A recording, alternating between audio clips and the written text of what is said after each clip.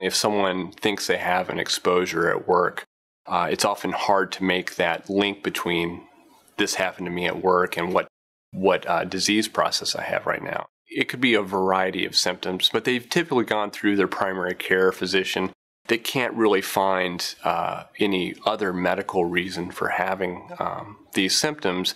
And then usually, eventually, the patient may suspect, hey, I seem to have symptoms more often when I go to work, and then when I go home, they kind of go away. They kind of make some kind of what we call a temporal association, a time-based association with the symptoms and maybe something they suspect at work. So they either tell their primary care physician, and we usually get a referral in.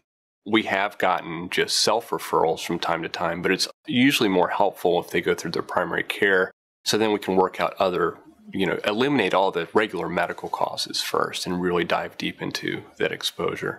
Because exposure assessment does take a lot of time, a lot of investigation too. It's not just seeing the patient.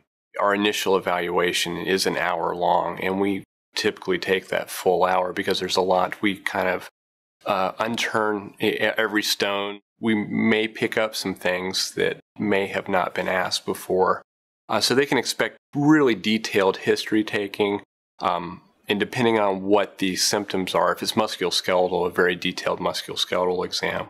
It's maybe a little different than what the patient's used to. We do ask a lot of very specific work-related questions. How long have you been at that job?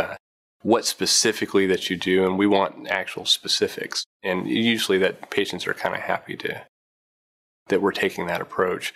If we do see a lot of injuries or a lot of exposure cases, we actually will try to go out to the work site as well. By doing an on-site visit and really understanding and watching the potential patient's work processes, it makes us better doctors.